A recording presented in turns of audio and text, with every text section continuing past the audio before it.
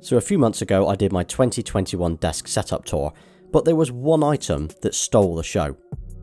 Hello everyone, it's SpawnPoiint and welcome back to another video. And this little light is a levitating light bulb from Flyte. So it's clean, it's pretty minimal, and it looks awesome as well. So a few months ago, I uploaded my 2021 desk setup, and so many of you liked the look of this bulb, and there were quite a few of you who actually wanted a dedicated video, and that's what I'm going to do today. So this is called the Buckminster, and I've had it for a few months, and I've actually posted about it on my Instagram stories and obviously in my video as well. Now let me start by saying that the quality of this bulb is incredible. I mean, the pictures and probably this video won't do it any justice, but the overall feel of it is very premium, kind of like the price. Like with any new item that you receive, first impressions are everything. And when I received this last year, I was really surprised with just how nice the packaging was. If a box could look premium, this is definitely it. Now as you can see from the box, I've gone for the walnut colour with the copper style bulb. And the style of this bulb is an Eddison bulb, sort of obviously a classic look. Now sliding the outer sleeve off, it reveals the box inside, and you can see it's got the awesome Flyte logo on the top. Then inside we've got the cork compass, and we'll need this later on to actually set it up for the first time. Then we've got some branded cards, we've got the manual, we've got the wooden walnut base, we've got some cables, we've got the power adapter, so obviously that'll be different depending on the country that you're in, and then of course we've got the bulb itself. And that's it. So I think the packaging and the presentation is really, really nice, and it gives me a kind of a well thought out product here. Maybe I'm more impressed with the packaging than I should be. So this is the base, this is what powers it all. It is available in different colours and finishes as well, but I think the walnut is really nice, it's the best choice, and obviously this is the one that I went for. Plus it fits in with my kind of walnut desk and theme that I've got going on.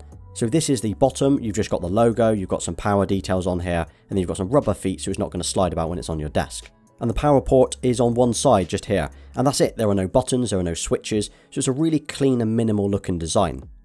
And as for the bulb itself, as I mentioned, I went for the copper one, which is almost like a rose gold colouring as well. Now I think it adds a nice bit of colour into my setup, and if you look, it's got a silver band that goes all the way around. If you look really closely, you can actually see it's got the Flyte branding on that as well.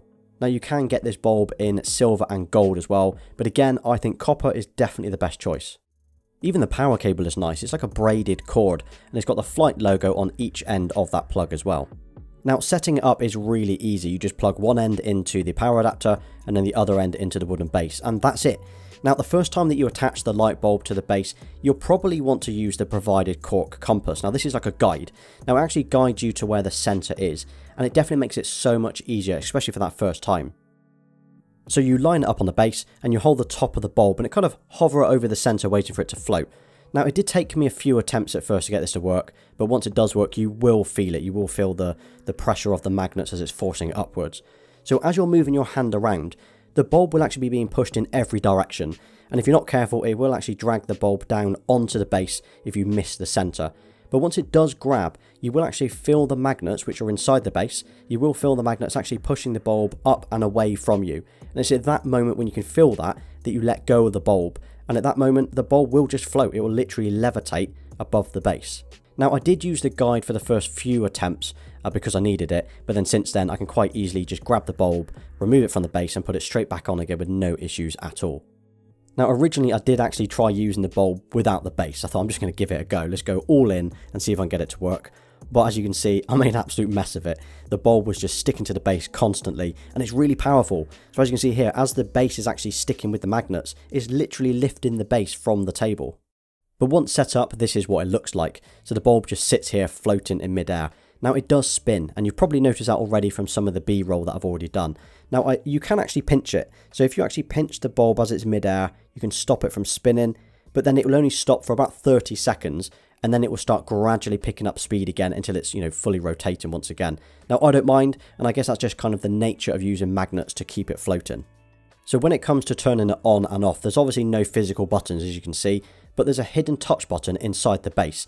So at the opposite side of the plug, about an inch in, if you actually tap your finger on it, it will then turn the light on and off. So that's pretty neat, and it means that there are no physical buttons or switches, so it looks really clean and minimal. So you do need power for this to work, obviously.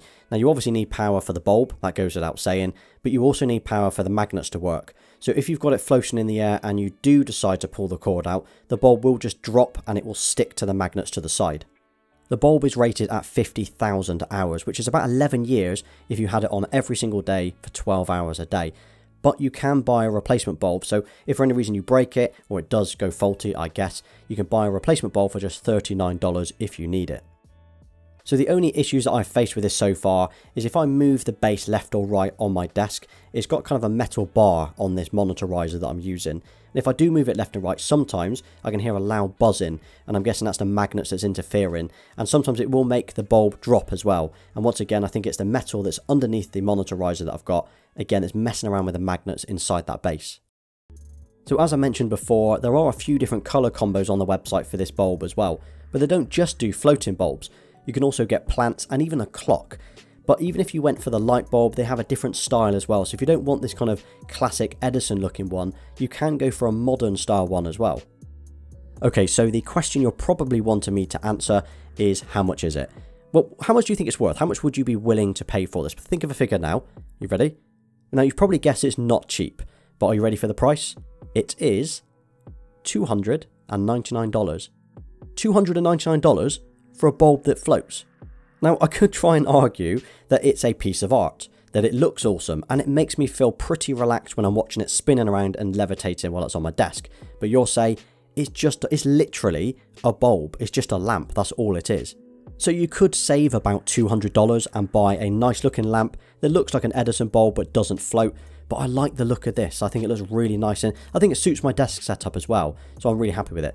Now you can buy it directly from their website, but it's also available on Amazon as well, so I've dropped that link in the description. And this is what it looks like on my desk. This is the finished product and the overall look of my desk setup, and I absolutely love it. Now I've not seen many of these around, whether it be on YouTube or Instagram. I'm not sure if that's down to the cost, or maybe it's just not a very popular item. Now it's also hard to justify the cost, as I've mentioned, but there are cheaper alternatives out there.